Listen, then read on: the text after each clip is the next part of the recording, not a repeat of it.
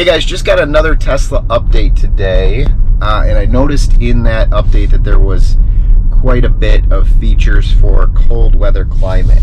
And the main feature in this revision is supercharging in cold weather. So this is a feature that when you put in a charger destination, it will start to warm around the charge port, so that when you arrive, you don't have a situation like this where the charge port is frozen shut.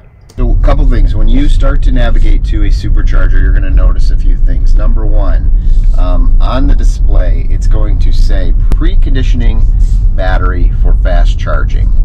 And what that means is it is going to start to warm the batteries, but also with this new update, it has started to prepare both the batteries and also the charger port. So if it's really cold out, it will start to warm around that charger port so that when you go to open it, it's not frozen shut.